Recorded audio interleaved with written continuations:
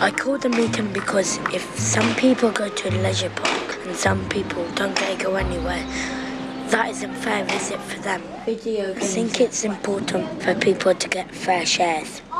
If you go to that land, then we can't go bowling. Well, too bad there's a bowling place in a leisure park. Yeah, but how can we all afford it?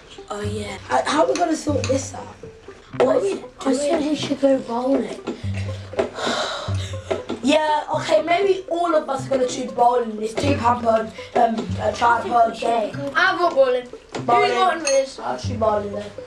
No, that's bowling. I think they're learning how to respect each other's feelings and listen to that rather than say, look, I want to do such and such, and that's what we're going to do. So they're realising it's not necessarily individual, it's a community, it's a group.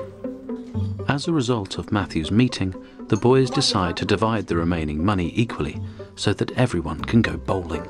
It felt quite brave and I didn't stand down like sometimes I do.